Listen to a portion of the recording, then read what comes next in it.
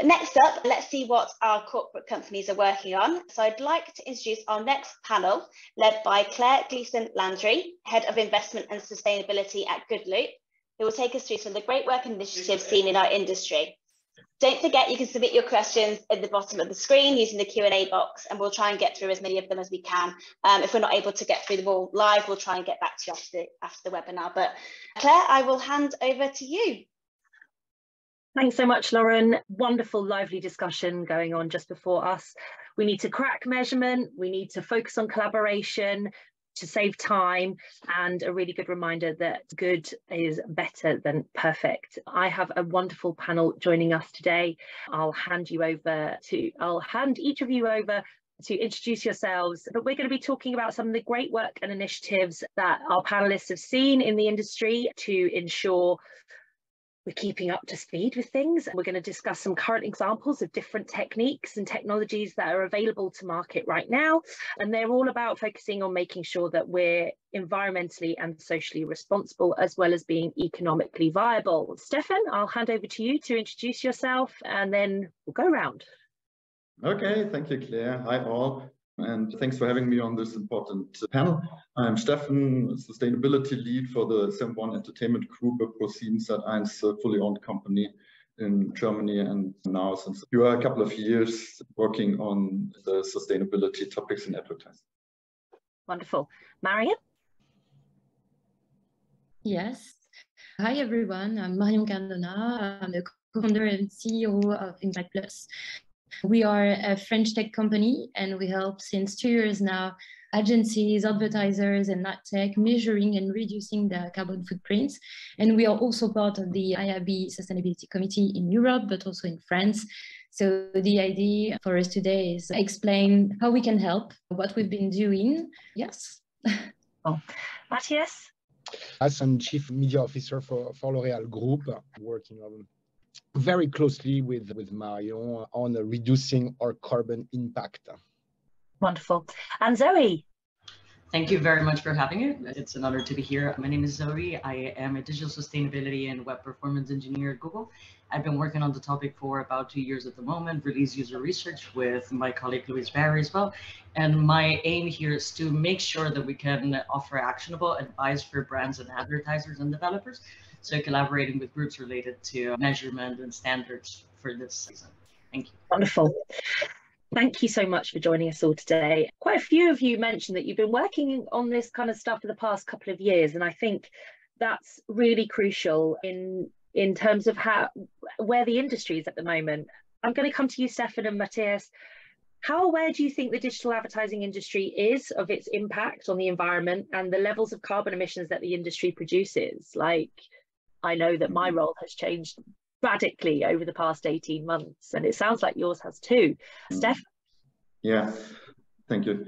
The fact, I think we have around about 200 listeners today and have already installed well-frequented IAB Sustainability Standard Committee, as well as the first results, such as the by Andrew mentioned Radio Steadiness report, show the recent great development. So on the one hand side, I think we are all making progress in terms of attention, awareness, and debate in the recent years. Way to go, but we're making progress.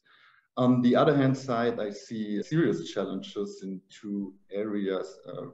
First, the EU Corporate Sustainability Reporting Directive, among other things, is creating kind of political and financial pressure on many more companies than ever before to submit soon a very detailed sustainability report for the company, while secondly, marketeers, media teams, agencies, and publishers want to improve emission footprints at the product and or budget spending level. That's great. Unfortunately, there's still an incredible uncertainty at the interfaces of the media industry about how we together can get a more serious grip on these often mentioned emission footprints, particularly on product and advertising level. I think many questions are still relatively groundless in terms of regulations, which is somehow good for us, Arthur mentioned.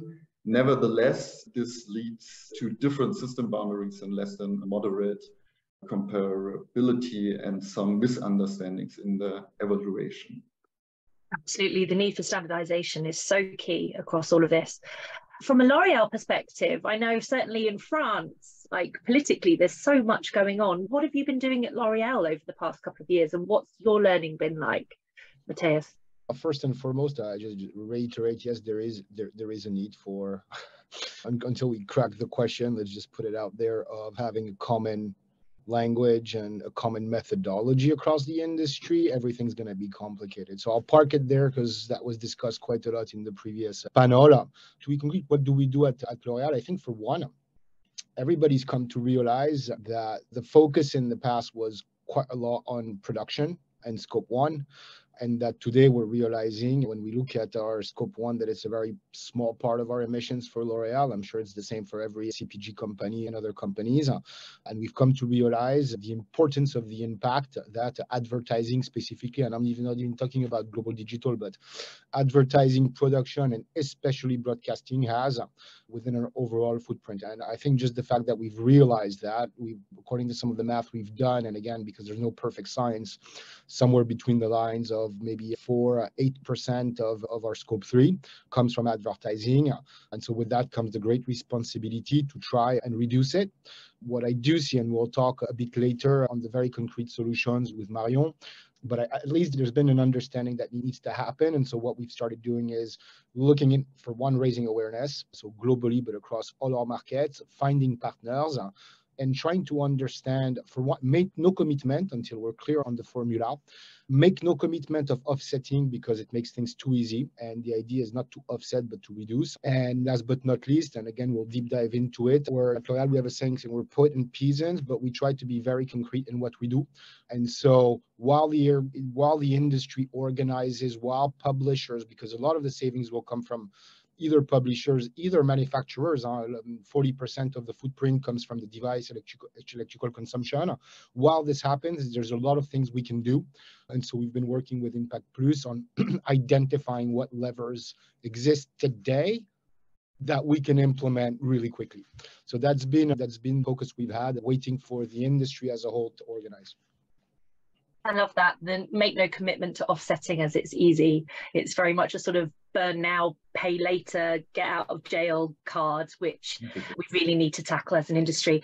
The IAB Europe recently released a state of readiness report, which I'm sure anyone who's tuning in right now has probably seen. And this focused very much on sustainability and digital advertising. And 55% of respondents believed that their company had started or made significant progress on its journey towards CO2 equivalent reduction. Again, with L'Oréal, I know that you've been working with Impact Plus for the past couple of years. Can you tell us a little bit more about what you've been doing together and how under the hood you've been able to go? Marion, Mathias. Yeah, you want? I was just going to say, I find the 55% quite optimistic. If it represents started, maybe, has made an impact, it's very complicated, but I'll let Marion talk a little bit. We'll have to do it again in a couple of months to see how optimistic things can be. There was a first study, I think it was 2020, last of 2020 or beginning of 2021 in France. It was 63% of all the respondents has not measured yet or has done nothing yet. So this, we can say that 55%, yeah, okay, there is a positive growth. But yeah, when we, for example, when we analyze campaign, we see that sure, the first step is evaluation, because we need data, we need to have the baseline in order to identify how we can reduce. But there are few, in fact, and this really, I agree with Mathias in that point, there is a few players in the industry right now that are doing a lot for reduction, because you need to identify first. So you won't reduce and the previous panel was talking about efficiency. For us, it's really important. So the idea would be, okay, we want to reduce, sure, but we want to identify again, what are the right strategy for the right media objective on the right partner. With L'Oréal, for example, when we analyzed Meta, investment on Meta, if we compare it to TikTok, if we compare it to Snapchat, there is difference. And the idea is to find the proper way to invest this amount of money, invest this to get the maximum efficiency from a media perspective while consuming less electricity possible and while emitting less GHG emission. So this is a long process, because the idea would be, okay, we have this vision for France, but maybe in the US it will work differently because the objective will be different or the audience will differently. So for us, there is two kind of, Mathias was talking about what can be done today. So we first identify several pillars that can be implemented, for example, tomorrow, that a brand can activate really quickly. I think we will talk about this later, but the idea for us is how we can focus on what's important from a media perspective also, and link this efficiency and environmental efficiency in order to address the problem, because we know definitely there is a question of profitability, there is a question of rentability, and media is for that. So if we want to reduce, we need to have both in the same framework, in the same analyze, that you have concrete action to be taken. Otherwise, it would be okay. It will be always a comparison between the two, and we need to have a vision where the two are aligned and works the same way. Totally. I guess on that panel, what have you seen across the industry that's inspired you through all of this? Steffen, Zoe, there must be some really awesome things that have been really stoking interest within your organizations. Steffen? Yeah, so I think with Tech Plus and GoodLoop here in the panel, we have two great and ambitious companies. Yeah, congrats. We also talked regarding our business relationships, and I think nevertheless there are many other technology providers in the market which can provide and great knowledge and are committed to sustainability. Together all create the more important knowledge and transparency. Furthermore, beside the measurement companies and sustainability focused companies or CO2 focused companies, there are the market participants outside of this world, and which helps to bring more transparency into the sustainability questions. For example, I talk about Nandini Yami or Claire Atkin, the two remarkable ladies behind the Check My Ads Institute, as well as Dr. Augustine Fu from Fu Analytics, as you know, Claire. And as Annalena mentioned in the first panel, also the low-hanging fruits and the first steps for many market participants is in avoiding and tackling ad fraud, bots, and also made for advertising websites. Why? It doesn't matter whether you assume 1 or 40% ad fraud, every percent of fraud is pure and absolute waste of energy and emission. Moreover, it's a social challenge that, in my opinion, should always be kept in mind with an ambitious sustainability strategy. So always ask yourself, where does the money end up? Does it support social separation, rage, criminal activities, or other shady and anti-democratic structures, perhaps? Then you will learn fast. Ecological impact is always connected to social impact and vice versa. So to make it short, companies that recognize and address these kind of whole complex, those are the companies that are inspiring. Great, they're brilliant. Check My Ads is one of my favorite. It's just the ultimate in sort of industry gossip as well. It's proper spilling the tea. Zoe, I'd love to hear more about the research that you've been doing at Google, and yeah, over to you. What's been inspiring you? Something that was really inspired for us, and thank you for asking, is that some advertisers were focusing more, as most of the conversations were happening, on ad efficiency, right? On connecting to those users that were interested in sustainability and appealing to them. And something that we saw after running some user research, which is a counterpart in a way to IAB's research, is we were focusing on user perception rather than readiness. We saw that I'm connected to what Mathias was mentioning before, being very specific with what you're doing. Users want clear, honest, and transparent messaging. And for example, 78% of participants were skeptical about any sustainable claims. And at the same time, about 87% of them said that they would be interested in seeing how brands are doing these digital sustainability claims and what it means with that, right? So I think that it's important for us to try and understand, beyond running a clean IT infrastructure, how can we educate users into what this means, right? And it's one of the main things that prompted us to say, how can we help developers achieve this? How can we help advertisers achieve this? how can we connect to users on post-click and make sure that also the ads are as efficient as they can be. Such an interesting point. Are we in danger of alienating ourselves from consumers because they've had years of brands claiming to be planet friendly, carbon, what does it all mean? And certainly new directives are coming out all the time. In the UK, we've got the ASA and big fines coming for companies that do anything in the realms of greenwashing. I think it's so true. Like, ultimately, who's the end user and person who's experiencing advertising? It's consumers, and we have to really work hard as brands and as organizations to make sure that we're being as transparent and as truthful as possible. I want to I'm not sure consumers are very conscious of some of the findings we've had looking at our impact. Yeah, no, it's all very much the message and all that, they get it.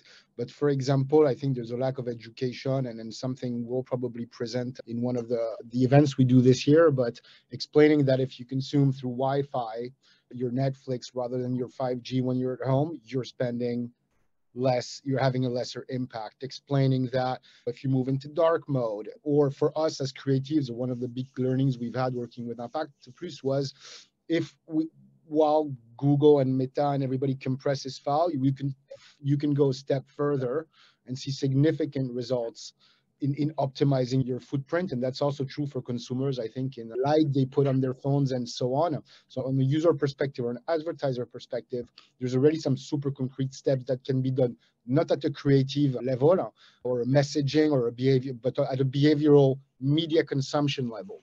Yeah. Can be interesting. You've got me feeling very guilty about my inbox and how many unread emails I have in it that I need to get rid of. Let's talk practical steps and technology that's available to us. What's the low-hanging fruit right now that people can, brands and agencies can act on, and how can they engage with the technology that's currently available? I guess this is open to you all, but we've touched upon sustainable production. Steffen, I know you have a lot to say on this, and Marion as well. I'd love to hear what you've all seen and what you've been doing. Yes, Mathias was talking about how we can optimize the creative. Basically, when we suggest reduction strategy to our clients, we focus on what can be achievable. So we can have different scenarios. We can have achievable, ambitious, or average, ambitious, and then we can suggest different strategies. Different where also who we are talking to, if it's advertiser that can have a direct, we can say, control of the creative they will send to the publisher or to the different technologies. And then they have all the discussions on the technology and all the publisher sites. So it will be different. But if we focus on from the advertiser point of view and how we helped L'Oréal, we have creative, definitely. We've been working also on some brand list survey to validate that optimized creative has the same brand perception. So because it's the same quality perceived by the end user, basically, it's not a pixelized creative, not at all. And the result is really encouraging. So same CPV, same cost per view, same completion rate, positive brand lift, but €4 per euro invested, way less GHG emission, above -40%. So what does it mean? It means like only with creative, we have an average of -30%. And if we add on top Wi-Fi, for example, if we add on top the identification of placement, format that will perform better, and then if we have also an optimization on carbon intensity, we can have, for example, in minimum -50%. So really encouraging. And then we will have on top the analysis of the supply path and all the domain that was talking about the previous panel. So it's really encouraging, but the idea is where we need to start, what's really achievable, because for advertiser, what is really important is to have a kind of reduction measures that can be in control, they can be in control also, and then to rely on their partner, rely on their ad tech partner to do the rest. But I think everyone is involved in the process. And for us, what is also really important is to monitor all that. I think, and Arthur from IAB France were talking about framework. Basically, it's really important, but it's also really important to have common baseline common framework to analyze, but also benchmark to refer to, because it's really hard to compare yourself or the journey you've been in if you don't have unitary indicators and benchmarks. So compares an efficiency based on total GHG volume, it's really hard. So we've built some indicators for clients to compare their efficiency from a campaign, from a partner, from a placement, to link it with their media objective, but also to well identify what's the reduction they've been doing from a year to another in order to really monitor all that. Because the idea, yes, for me, it's reduction, but how you can pilot this reduction. Yeah. Yeah, we're coming towards the end. So Steffen, I'd love it if you could wrap up in terms of... Okay, if we have to go to the end, just one sentence regarding what we can do or have to do from the publisher perspective, or from outside the publisher perspective. You can address the publishers to make things more transparent. For example, we provide the market now with TV and digital CO2 emission factors on offers, or regularly on and invoices in the future as well. There's a lot of work before you come to this point to do. And I think that's also the thing we've heard in the first panel, and now heard also from Marion and Mathias. So we need to get more transparency and standardizations in the market. I see the most essential next steps, as I understand all of you. We need comparable figures in comprehensible and transparent system boundaries. This is also the reason why I'm involved in the Europe Sustainability Standards Committee, as thankfully the newly appointed vice chair, and that we will have to discuss these pain points somehow. And I'm looking forward probably to welcome more in the committee after our discussion today. Absolutely. We're at time. Sorry that it's slightly shorter. Obviously, the previous panel overran ever so slightly because they got very deep into their debate. I think there are some wonderful learnings from all of this.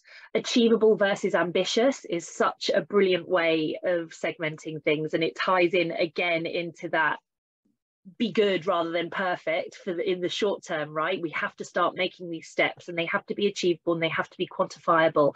And then also the need for standardization, having comparable figures, and being really interrogative of everything, whether it's your creatives, optimizing to broadband and Wi-Fi, focusing on your publishers and your supply, avoiding Frankenstacks, as I know that's Steffen, we had that conversation in one of our warm-ups of tech stacks absolutely everywhere. Doing the really hard, quite labor-intensive work is going to have a huge impact overall. And hopefully when the next state of readiness, or will it even be readiness, when the next survey comes out, we can start to see some big shifts in the results. But thank you, everyone. We might have time for a couple of questions. Helen, let me know. But yeah, that's us. Thank you. Amazing. Thank you so much, Claire. Wonderful job moderating. And a big thank you to Mathias, Steffen, Marion, and Zoe. And Frankenstacks, I think that may be my new favourite word. It's brilliant. We're definitely going to have to get you all back. I think before the end of the year, we really need to have this conversation again and just see the progress. It's the speed of which things are developing is so encouraging. So we look forward to welcoming you all back very soon.